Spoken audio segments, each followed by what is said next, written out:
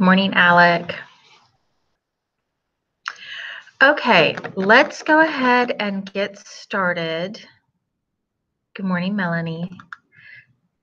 Okay, so a week from Friday, your formal research summary is due to UT. We are submitting it on Friday, October 9th, if not the day before.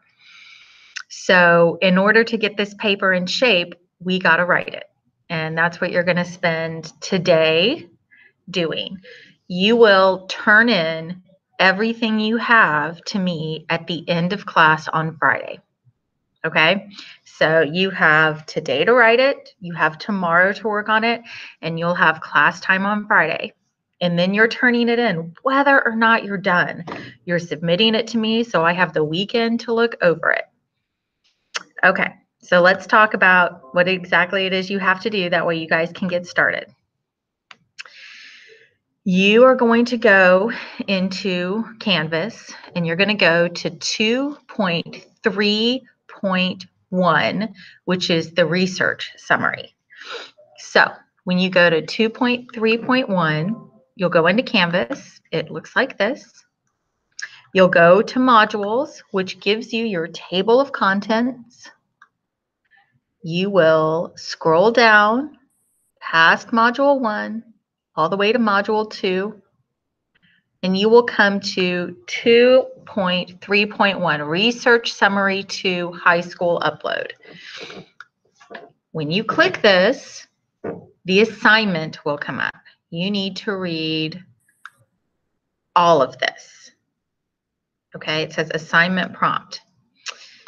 You will pull this up and you've got all of this information on what it is you're supposed to do. You need to read all of it and make sure that you include all of it in the summary that you are going to submit. UT is expecting all of it and is expecting all of it to be done well. So I hope you've heard me say all of it and that you need to read that section. Here are some things to keep in mind. You need to pay attention to the formatting. That is the way the text looks on the paper. You need to use in-text attributions. That means as you are writing your paper, you need to use parentheses. And from our works cited discussion last class, I hope that you guys figured out that what the word you use in the parentheses is often the author's last name, because what we want that to do is correspond to the works cited page, which is a list of all your sources. For this paper, you will have one source. So your works cited page will be one source. But in a larger paper, which we will write further on into the semester, you'll have multiple sources. And you'll list them by their last name. If a name isn't available, you'll go to the next thing, which would be the title of the article. If that isn't available, you'll go to the next thing, which is like the container, where it was published. Is it in a book? Is it in a newspaper? Okay, but that's where it starts, is with the last name, then the name of the article, and then the container.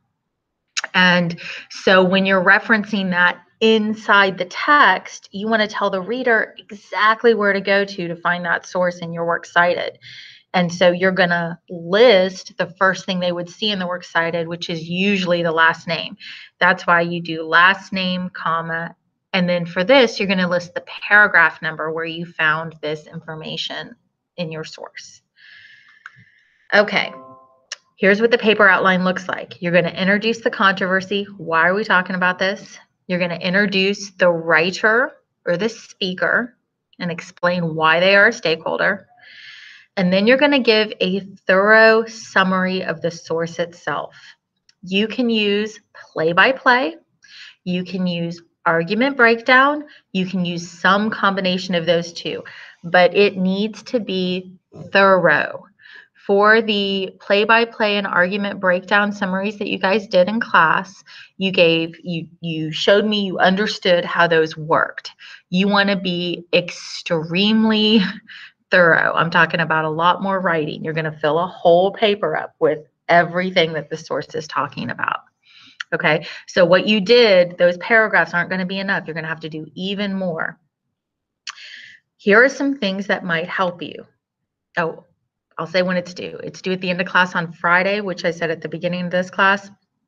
If you feel like you're not done, you are still submitting to me everything you've got done at the end of class on Friday. Whatever that is what you're submitting to me. If you want to keep a copy for yourself and continue to work on it over the weekend, feel free. Because what I'm doing with what you turn in on Friday is I'm looking at it, editing it, talking to you about it, because you're going to rewrite it next week. And it is due to UT a week from Friday. So if you're like, not this Friday, next Friday. I'm sorry, let me rephrase. You are turning in everything to me this Friday. It is due to UT next Friday. Okay? We are about a week and a half out from when you are submitting this. So you're turning in everything to me this Friday that you have. Okay. Do you need some help? Do you need to know where to go to figure out how to do this? Well, go look at the play-by-play summary. That is 1.2.4 in Canvas. Or look at the argument breakdown summary. That's 1.2.5. Or look at the student example, the one that you guys graded. That's 1.2.6. If you're not sure how to document the sources with the in-text citations, 1.3.4. Or you can go to Purdue OWL, which is linked on here. I have already uploaded these slides into Google Classroom. So you can go to this and you can click Purdue OWL and it'll take you right to that page. Okay. So does anybody have any questions for me? I see a couple of stuff in the chat box. So Kijana, you want to stay. You do not want to leave class. You want to stay and you want to talk with me about what you don't understand. All right. And you and I will work together to get you to understand that. Megan, if you're in the same boat, you want to do the same thing. Okay. Because we are at the moment where we're about to submit to UT. And that's going to be 10% of your grade for college. So if you are lost, if you do not understand what's going on, yeah, everybody can stay, Crystal. If you feel like you have not been able to complete the work so far that has been leading up to this, you're in trouble. You need to stay with me today so that you can get back on track, because we are, I mean, UT will not move its deadline. That is the deadline. That is when we are submitting it. Okay, so again, your job today for the rest of class is to write this formal research summary, period. That's it. So you need to go to 2.3.1 in Canvas, read the instructions, and get busy writing. I will be on here for the rest of class. If you have questions, come back. I'm actually going to start at the beginning with my friends who are lost and walk them through everything. So if you don't need to hear that, if you feel like you understand what's going on and you just need to get busy writing, go get busy writing. One more thing. You are doing this on one stakeholder article. I had you submit 2 to me. You are picking one and writing it. Okay. If you only had one article approved, use that article. If you had both approved, pick one. Okay. But this isn't a whole both sides look at the controversy. This is an in-depth look at one stakeholder. Okay. I'm going to stop talking and take questions if you have them.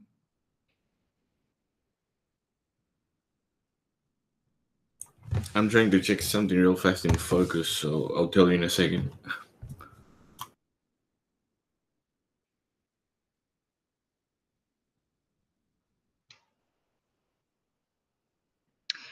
Okay, if nobody else has any questions, you guys can go and start working. If you are confused and you need me to walk you through the whole process, stay. Okay.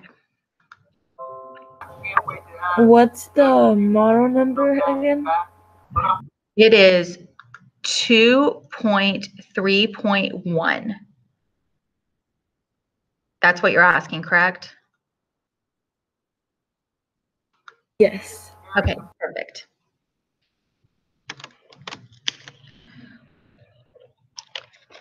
Okay. All right, so the first thing I want everybody to do is I want you to get into Canvas. All right, get into Canvas, go to your dashboard, and let's go to Intro to Rhetoric, which is our high school class. Maybe the first thing I want you to do is to take a deep breath, okay? If you do yoga breathing like me, I need you to breathe it all in.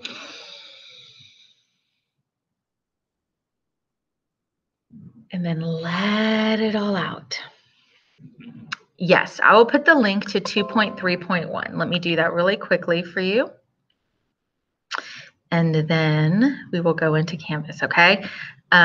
We still have a week until we're turning this in. So it's going to be okay. But we're just going to have to work this week. Okay, here is the link to the research summary. Okay, so when you're in Canvas, go to modules. If you are sticking with me because you are lost about this class, which is Kijana and maybe Megan, and I'm not sure who else. Okay, let's look at the modules page. Okay, we have got on our modules page everything we've done in class. So let's talk about where we started. The first thing we started was with orientation and finding your Wi-Fi resources. Okay, you were supposed to complete orientation for UT. If you did not get this done, it is too late. UT has cut off orientation. You cannot do it anymore. And then we had Where's My Wi-Fi? And that was to help you think through what you would do if your Wi-Fi was down or you didn't have resources. You were to submit this. You can still do that and turn it in. Several students submitted a paper that was blank. Okay, so if that's you, you did it, but you submitted a paper that's blank, it says resubmit in Focus, RS. You can email it to me directly, or you can try and resubmit it again. That was the very first thing we did. Okay, the next thing we did when I am in modules is we talked about, or I had you guys kind of look at this stuff, and then we did the welcome knowledge check, intro to Canvas, getting started with time management assistance. And this the purpose of this was so you would learn how to use Canvas. So if part of the reason that you're lost is because you don't know how to use Canvas, come back and do this welcome knowledge check. It's a quiz format, but it will help you understand how to use Canvas. And you can't see that because I'm on a different page. Okay, there you go. Now you can see this welcome knowledge check, intro to Canvas. Okay, it's a quiz and it helps you understand Canvas. You guys are with me so far? Okay, Kijana, are you on here? Yeah, okay, there you are. Okay, good. Okay, then the next thing we did, I'm going to come back to modules. Modules is how I use the class. It is a table of contents. So we've done, those are the two things we did in welcome, so that's gone. Now I'm in module 1. We looked at what a controversy is. If you aren't sure what a controversy is, start here. Every page in here is something you can read that will tell you or give you information. It's like reading a textbook, okay? I take that information and I turn it into slides, and that's what I lecture from, but all the information is there for you to read. So if you're lost, that's a good place to start. So we talked about what a controversy is. we looked at examples of stakeholder articles in 1.1.1, okay? So this was access and ability, and I asked you guys to pick one of these articles to work with for a week. Then the next thing we did is we talked about different types of controversies and stakeholders. So we did 1.1.2, what makes a public controversy, 1.1.3, who are the stakeholders, and 1.1.4, what makes a controversy recent. And we used our article that we picked in this first year topic research samples to do these discussion boards. So that's the next thing we did. So when we were done with that, we should have understood what a controversy is and what a stakeholder is. Then we skipped 1.1.5. We came down and we looked at summarizing a viewpoint. All right. And we said the way that you summarize a viewpoint is you identify the principal claim. What is the main thing the speaker is talking about? We talked about summarizing fairly and why that's important. If you need to read this section, come and do it. We looked at what Governor Jeb Bush said when he said stuff happens about people using guns to hurt other people. And then we listened to a reporter who mischaracterized that quote. Just time out really quick. Regina, you start a Google Doc. There isn't a formal place to write. You're just going to start a Word doc or a Google Doc, and you just start writing it, just like a paper. Okay, so after summarizing fairly, I had you guys take a quiz just to make sure you understood fair and accurate summary.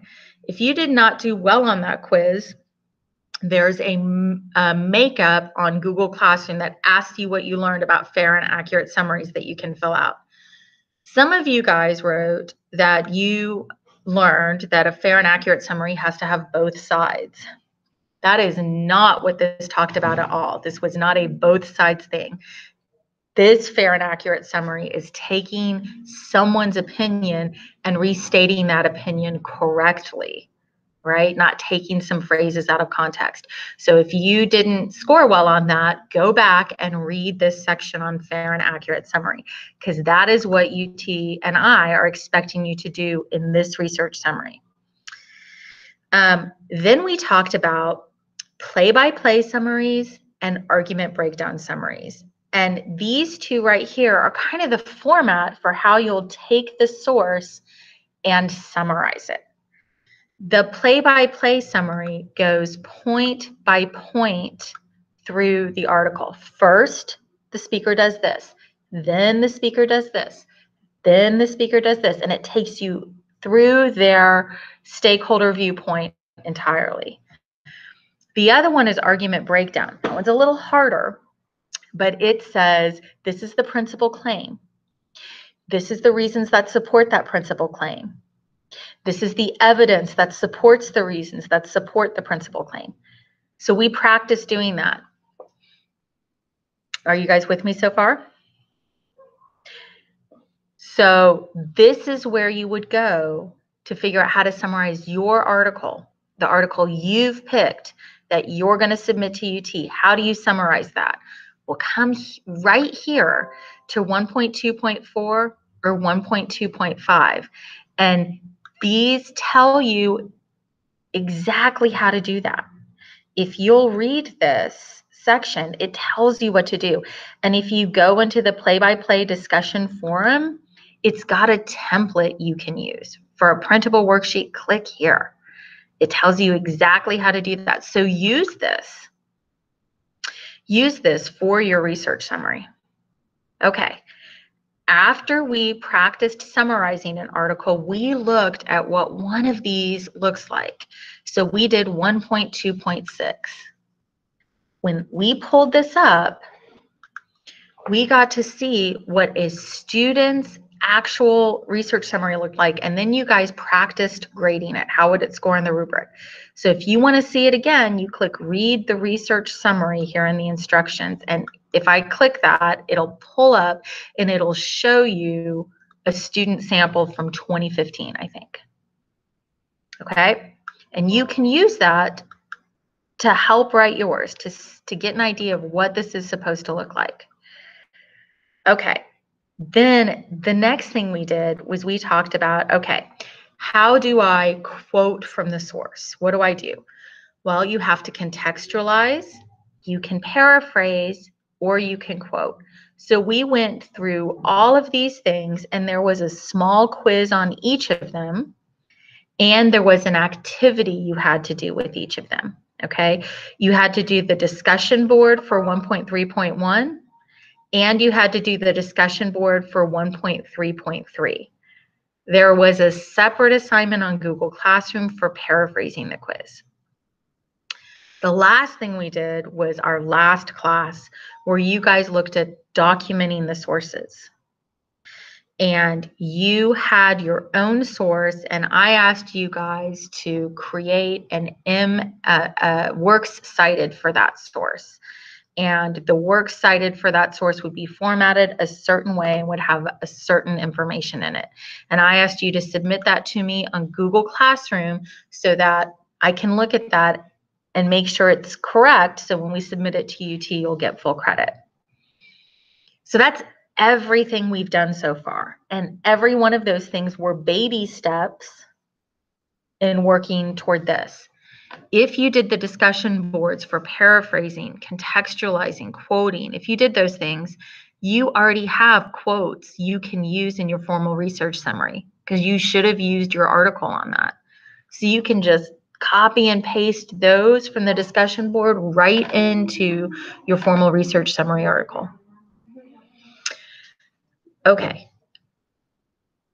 Who has got questions?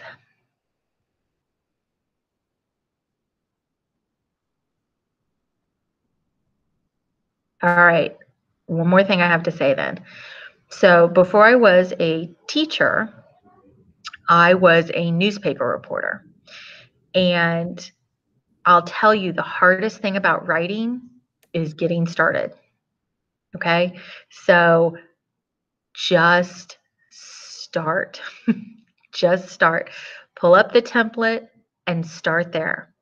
Give me a couple sentences about the author and start there. I promise, as somebody who wrote professionally for 10 years, I promise we can take whatever you write and make it better. But we cannot take nothing and make it better. You have to write something, okay? Just write. Okay, Lanaya, I'm going to walk you through works cited, okay? Eli, there is, if you will look at 1.2.6, which is the student example, I think it's about a page and a half single spaced. There's not a word count. If you look at the instructions, there's not a word count, but it has to thoroughly summarize your source. Thoroughly summarize it. So it's going to be quite a few words. Emily, you do one article, period.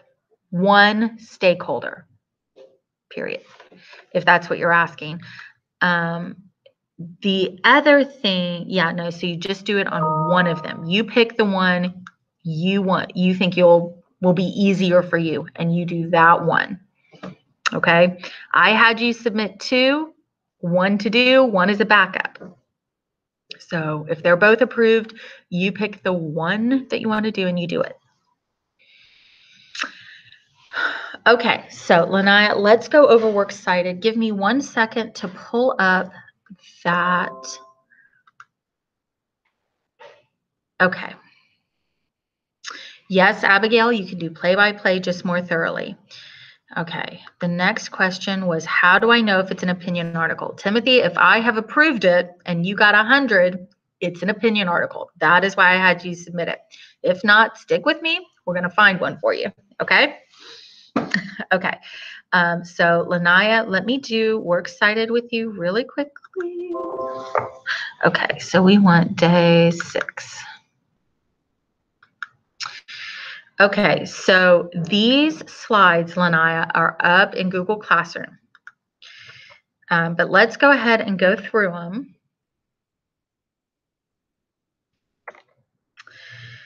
Okay, so we talked about why you want to document, and we talked about the purpose of it, and that's because UT is expecting it. This is how you document. Let me make sure I've got your question right. You want to know, okay, for the works cited. Okay, so in this slide deck, which you have access to, it's got examples of how to quote or cite within the text, which is this, the last name and then the paragraph number. Okay, this is what the works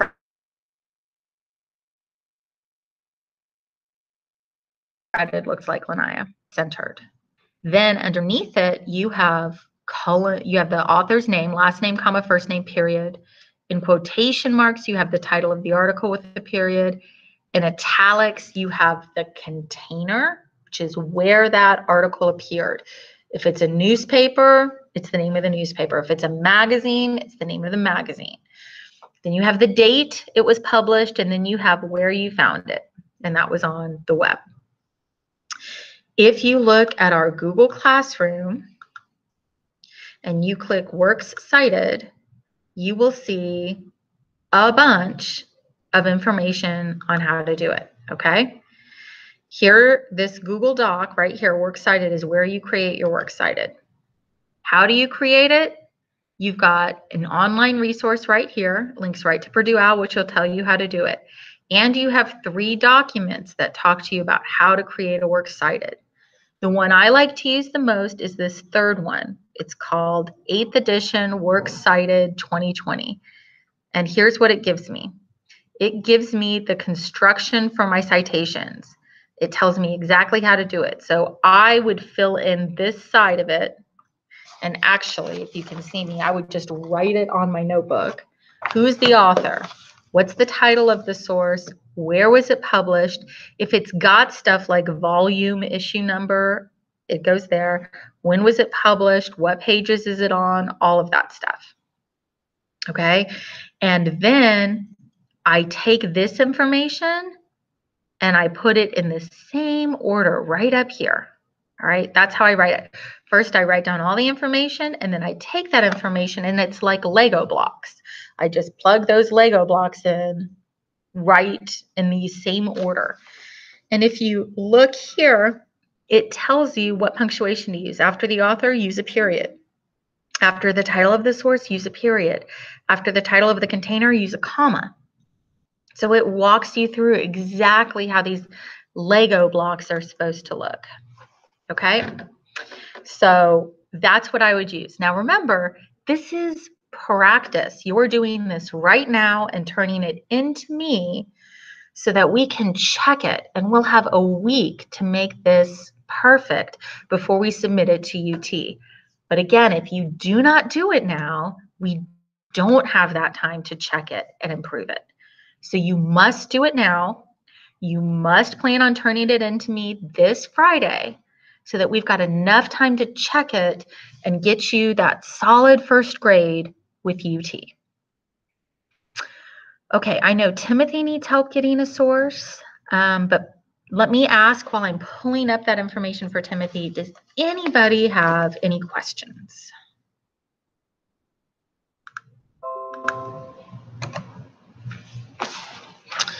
Okay, Timothy, stick with me. Okay, if you feel like you are good, go and write. Okay, if you feel like you still need help with your source or you've got questions, stay on. I'm going to start with Timothy and then we will move on. Okay, so Timothy. Yes, ma'am. Okay, you cut out just a little. Say it one more time, Megan. Do you have the exact module number of the sample paper we did so we can use it as a model? Yes. Okay, so here, look at this very last page that's up on your screen. The student example was 1.2.6. And if you forget any of that, again, this is on the slides, which are in Google Classroom. It's on OnRamps Rhetoric Unit 1, Day 7. It's the most recent slides.